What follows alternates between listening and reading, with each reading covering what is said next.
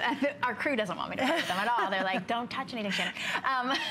On the break, I'm going to play with them. I won't tell. Okay. All right, this is also brand new for us here at HSN. Look at the beautiful detail on the Peter Pan.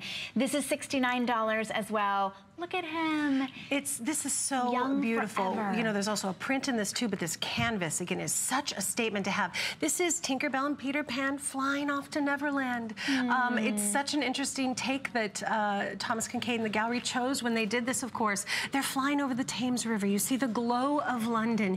You see also in those clouds, again, a lot of little surprises in there and characters that are infused in those fantastical clouds that they, is that a word, fantastical? I think it is. Yeah, that's how I feel. Look at, and there, Captain Hook there, and Smee, yeah, next to him there.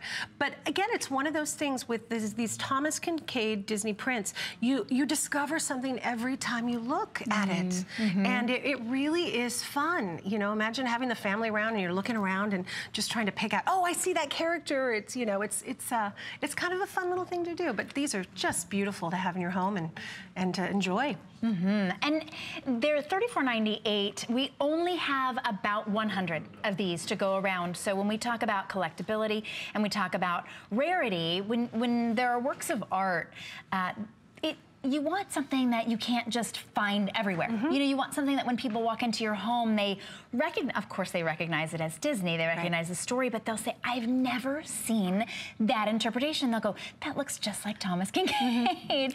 And then of course it is, and you get to share with them the story.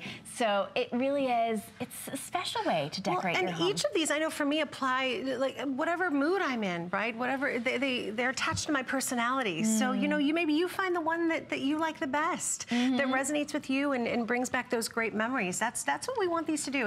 It's remembering that moment from the film that you can take home and enjoy and look at it and smile. You know, it's really it's important to do that and have those happy. Surround yourself with things that make you happy, right?